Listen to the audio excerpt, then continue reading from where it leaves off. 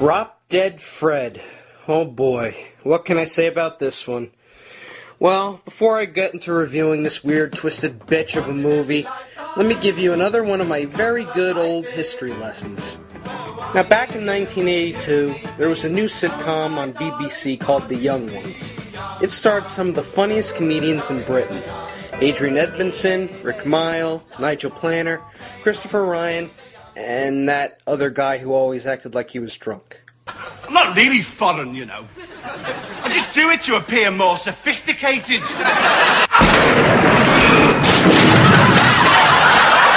The show was funny, but also really random, and had a lot of jokes that just made no freaking sense. You should have been here earlier. I hold and won. Mind you, I was playing pinball in the clubhouse. There's also this punk rocker, Vivian, who has a pet hamster that talks. Oh, I got murder a curry. There are big-lipped alligator moments left and right. And what's even worse, Rick never shuts up. Fascist! Bastard! Bastard! You bastard! You complete and utter bastard! After The Young Ones was cancelled in 1986, the cast went out to do other projects. Both Rick and Adrian went on to create a new sitcom called Bottom. Nigel Planner started appearing in several West End shows, and Christopher Ryan also made a few appearances, such as playing Lord Kive in Doctor Who. You know, that ugly bastard from the Mind Warp series? I don't know, I'm just reading what's on the card. Just before his success on Bottom, Rik Mayall made appearances in numerous sitcoms, commercials, movies, etc. But his biggest movie star role was the 1991 comedy Drop Dead Fred. Since then, this movie has been considered a cult classic. More like a cunt classic. This movie is terrible. Now, Rik Mayall can be funny. If you watch him on The Young Ones, Bottom, the comic strip, The New Statesman, it's all hilarious. But he's not a great actor. His routine just consists primarily of screaming, cursing, political satire. That's it. He's pretty much a second-rate actor, if you can call it that. So what happens when you put a second-rate actor into a movie that's run by a first-rate movie company like New Line Cinemas? What a pile of shit. Charles, this is really important to me. So the protagonist of this movie is a meek and rather shy young woman named Lizzie Cronin, played by Phoebe Cates. To put it short, her life sucks. Her car gets stolen, she loses her job, and her husband cheats on her. All in just one lunch hour. Even her childhood wasn't all that good. She always seemed to be blamed for incidents that she says weren't her fault. She keeps saying that her imaginary friend Drop Dead Fred did it all. And let me tell you, these so-called incidents are just horrible. Oh, Grandma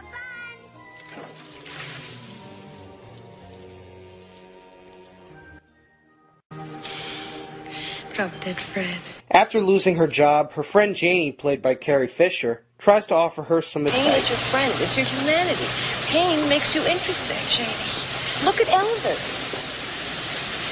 Yeah, but didn't Elvis kill himself? Yes, but before that, he was very, very interesting. I feel basically it's all about choice.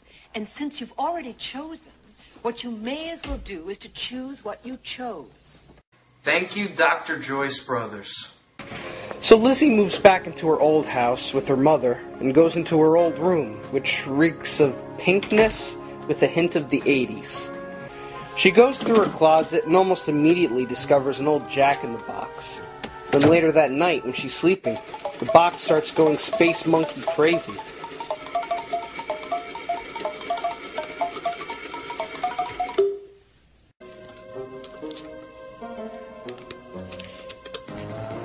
She then proceeds to rip open the tape holding the box shut and...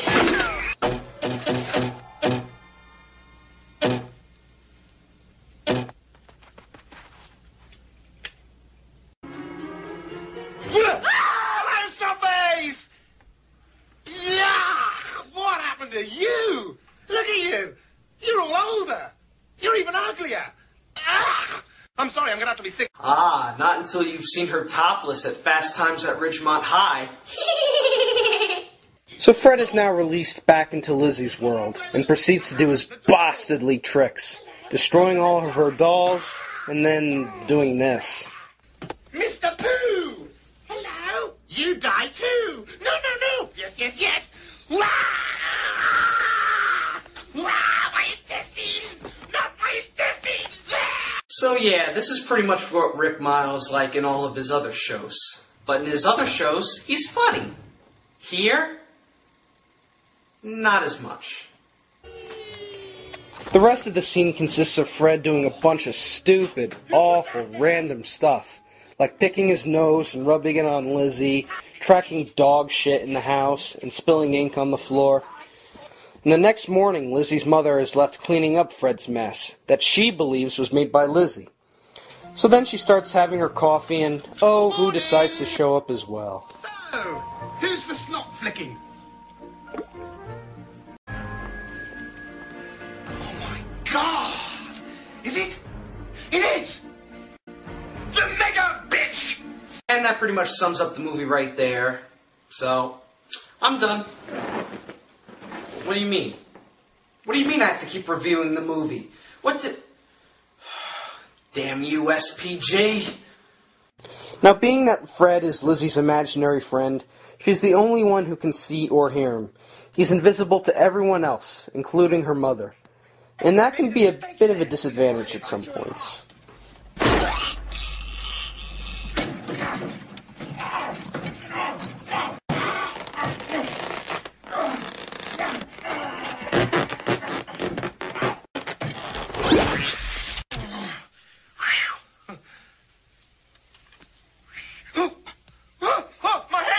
My God, he's transformed into Stewie Griffin.